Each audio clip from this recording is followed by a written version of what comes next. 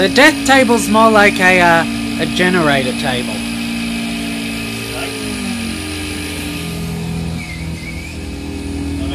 Fluctuating.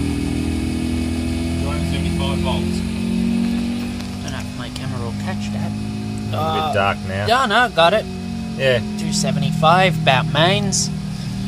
Powering a 25 watt light bulb. Still pretty cool. It's just humming away happily here. I think the Fisher and Paykel motor at these revs would have blown that bulb to smithereens.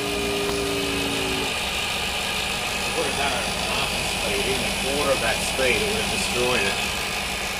LG just run a lower voltage. That's all I can figure out. Their inverters just run half or a quarter of the voltage that the Fisher Paykels do.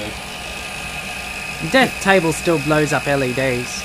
Hey, where's our mascot? He should be sitting here disinterestedly watching. That, yeah. Death table didn't quite kill the bulb, but still pretty cool. Ah, there's our disinterested friend.